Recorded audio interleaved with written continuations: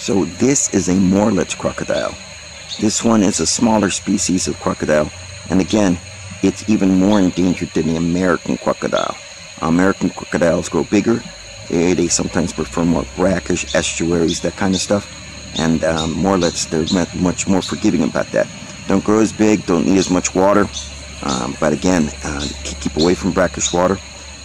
But they're a smaller thing. This one's about 6 feet long, but even at that, it's still a crocodile. A little bit more dangerous than for example, alligators or caiman, except for maybe black caiman.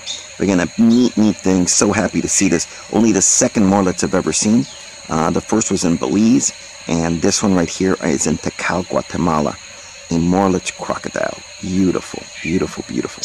I doubt I can get too much closer without messing up the film, but I'll try to see how close I can get. Morelet crocodile.